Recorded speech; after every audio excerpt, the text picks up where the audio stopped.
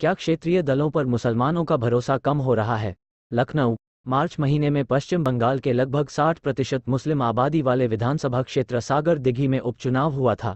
नतीजा बहुत ही चौंकाने वाला था। ये सीट कांग्रेस ने सत्तारूढ़ दल तृणमूल कांग्रेस टीएमसी से छीन ली थी।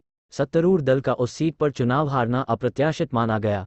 दूसरी सबसे बड़ी बात, टीएमसी अपने वोट बैंक मुसलमान के गढ़ वाली सीट हारी। मई में कर्नाटक विधानसभा के चुनाव हुए। 13% मुस्लिम आबादी वाले इस राज्य में मुस्लिम वोटों की दो पार्टियां बड़ी हकदार रहा करती हैं, एक कांग्रेस और दूसरी जेडीएस। लेकिन चुनाव में मुस्लिम वोटों की एक तरफा गोलबंदी कांग्रेस के पक्ष में हुई। नतीजा ये रहा कि जेडीएस, जिसने सबसे ज्यादा 23 मुस्लिम उम्मीदवार उतारे थे, उनमें से एक भी नहीं जीत पाया। कांग्रेस न केवल स्पष्ट बहुमत पाने में कामयाब रही, बल्कि उसके 15 मुस्लिम उम्मीदवारों में से 9 ने जीत भी दर्ज की। राजनीतिक गलियारों में इस सवाल ने जगह बनानी शुरू की है कि क्या क्षेत्रीय दलों पर मुसलमानों का भरोसा कम हो रहा है?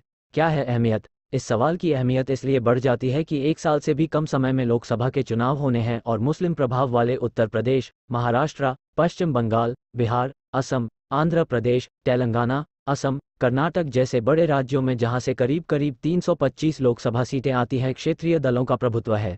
इन राज्यों में गैर बीजेपी राजनीति ज्यादातर क्षेत्रीय दलों के इर्द गिर्द ही घूमती है। क्या 2024 में बदलाव दिखेगा? पश्चिम बंगाल उपचुनाव और कर्नाटक विधानसभा चुनाव में जो ट्रेंड दिखा, उसके जरिए 2024 के लोकसभा चुनाव के परिप्रेक्ष्य में कोई अपनिकाय जरूर आ जाते हैं। राज्य में कांग्रेस हाशिए पर जा चुकी है और बीजेपी के मुकाबले एसपी बीएसपी ने अपनी जगह बना ली है। 2004 के लोकसभा चुनाव में अटल सरकार को अपदस्थ करते हुए कांग्रेस के नेतृत्व में यूपीए सरकार का गठन हुआ था। उस चुनाव में 80 लोकसभा सीट वाले उत्तर प्रदेश से कांग्रेस को महज 9 सीट पर ही जीत मिल पाई थी। सबसे ज्यादा 35 सीट एसपी को मिली थी और 19 सीटों पर बीएसपी ने जीत दर्ज की थी, मगर दोनों ही पार्टियां यूपीए का हिस्सा नहीं थीं।